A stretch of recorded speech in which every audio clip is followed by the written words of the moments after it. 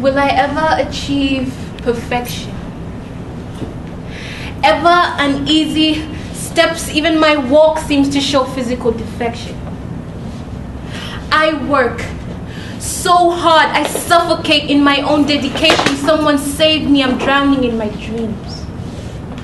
Dreams that I was told to chase, but now in this moment I fully embrace that I could have mistaken it for my nightmares. And in turn, nightmares for dreams. Because when all lights are off, dreams become torments of everything I failed to achieve.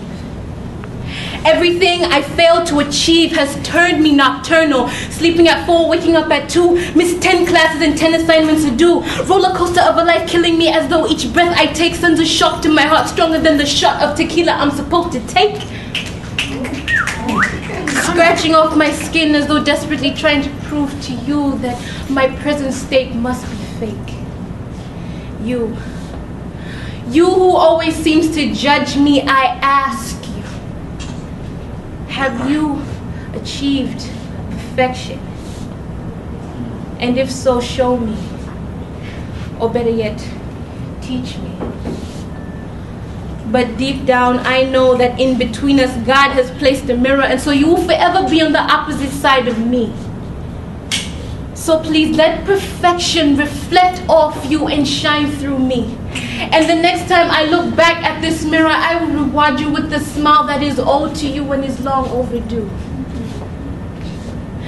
So please, take it into consideration. Save me from all those times they asked for volunteers and I never put my name up. All those hands I should have raised up in class but I purposely pass up. All those missed opportunities at talent shows because I never seen in my place to go next.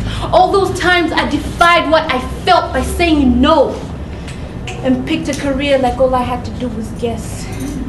And so yes, here you are, following a dream that is apparently, probably, supposedly yours. As it rips my self-esteem from the inside out, these kind of cramps could be labeled anything but natural. So I'll ask you this. Why in the hell should I be made to doubt my own intelligence? To wake up every morning and feel like I'm the imperfect piece of my own puzzle? So you know what? To hell with it. Today I'll throw it all away and I'll accept imperfection, as they say. With open arms, I will embrace my nightmares with a smile on the bed that I lay. So that you can now look at me as I stand here before you today. No, I will never achieve perfection. Because in my imperfection, guess what?